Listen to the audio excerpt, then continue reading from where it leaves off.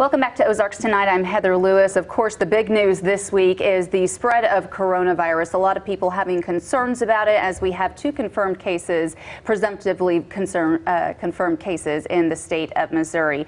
Now, we've heard from Springfield, Greene County and their health department. Of course, there are several counties in our viewing area. So today we want to bring in Taney County's health director to talk about the different situations that are going on in Taney County and answer any questions that some people might be concerned about as well. So this is Lisa Marshall, the director. Thank you so much for being here. Yeah. So first of all, coronavirus is a concern right now.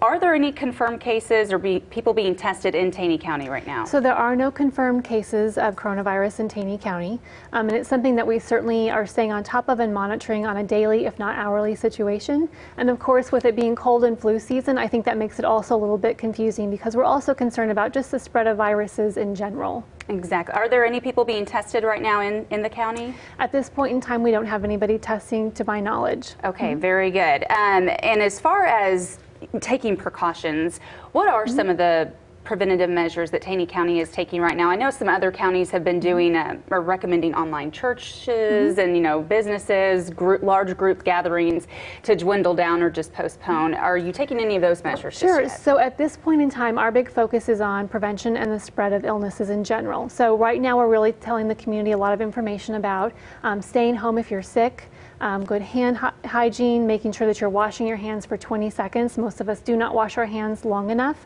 increasing the frequency at which you're doing that as well. And then things like coughing into your sleeve or your elbow, obviously using tissues, washing your hands after blowing the nose, and then not touching your face. Because what we find a lot of times is that we actually introduce germs into our body by touching our own faces. So your mouth, nose, eyes, those are all great ways that you get germs into your body. So avoiding those. And then again, our big message is if you're sick, please stay home. And of course, 80% of individuals that do get coronavirus have pretty mild symptoms, very cold-like, flu-like, and they are treated at home with things like rest and fluids, ibuprofen, and then they resume normal life. Now, this is flu season as well. We're kind of getting to the tail end of it, but at the same time, I know a lot of people who are showing symptoms might be concerned. What's the policy on getting tested for flu versus coronavirus for you all? Sure. So at this point in time, we do have the state health department test kits in Taney County. We have not used any of those, and so what you would do is work with your local healthcare provider to determine if you would need to use one of those. And of course, I know we hear stories that we are going to have commercial testing available very soon, and we've seen a lot of that planning and preparation happening. And so what we're really worried about this moment is those 20% of folks that do have more severe symptoms. And so those are certainly the people that we're trying to target with information and get them the right information that they need to be healthy. Now, Branson is just right up the road from you guys. I'm sure a lot of your residents vacation there as well, and spring break is coming up for next week. What is your recommendation on travel? Sure. So part of what we've been doing is working with, internally we have a team that's been meeting since mid-January to make sure that we as a health department are planned and prepared for a worst case scenario. We want to be over prepared and then hope that we're pleasantly surprised in those measures. And so we've also been meeting with an external task force, so our community partners that are involved in keeping our community healthy and safe. So there's been a lot of preparation and planning that's happening there, and we've got a slew of partners involved in that, and so everybody is staying up to date on everything that's happening and just making sure that we are really prepared for whatever comes our way. And then of course another thing that we're really focusing on is outreach in the community. So again, those groups that are at a higher risk, we want to be sure we've reached out, provided them with any information that they might need or answer any questions they might need to keep themselves or their family members safe. And so part of that has been working with our businesses. So we do realize that we've got a lot of people that come in, and of course we're still open for business. And we've been very pleasantly surprised to see that our businesses are taking this very seriously, and they are actually implementing a lot of practices and policies in their place of employment that are going to help keep our visitors and our residents safe. And you mentioned focusing on that high-risk population. Who is at risk for receiving coronavirus or even more susceptible to getting the flu? Absolutely. So those higher risk individuals are those that are 60 years and up.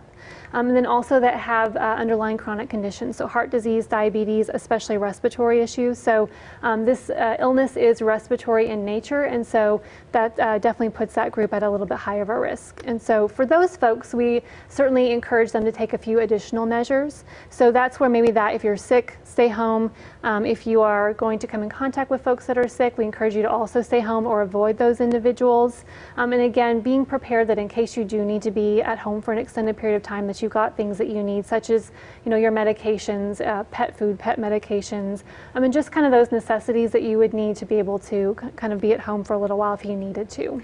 Now, I know a lot of people who are concerned about this, they might just want to pick up the phone and call you guys. Is that the best way to do to get some answers, to get some questions answered, I should say, or are there online resources? What do you recommend? Sure. So there are a handful of resources that are all excellent. So of course, we do have our phone number. They can always give us a call if they have some more local questions. We've got nurses on staff and just other knowledgeable staff that are helping field those questions.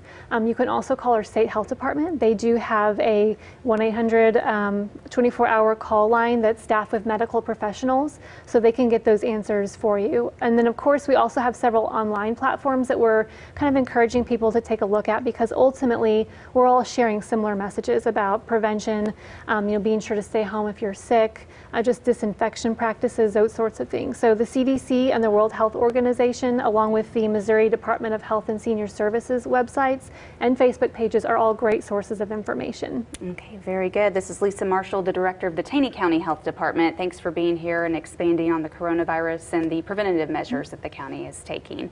We will be right back, and of course we will put all that information that she talked about on this story on our website, ozarksfirst.com. We'll be right back.